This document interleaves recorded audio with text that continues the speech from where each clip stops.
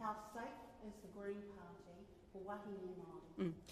I guess I'd just firstly acknowledge the fact that I, of course, am a Pākehā co-leader, and I am standing here without our wahine Māori co-leader, the Honourable Marama Davidson.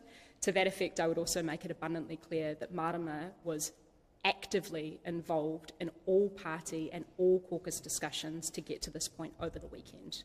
But Tiana? But the question is, Tiana, is the party racist? Is it unsafe for wahine Māori? No, I wouldn't go there. And just to acknowledge that Marama has been engaged in this process, even on the weekend as well. So this is not about who Darleen is. This is about what she has done.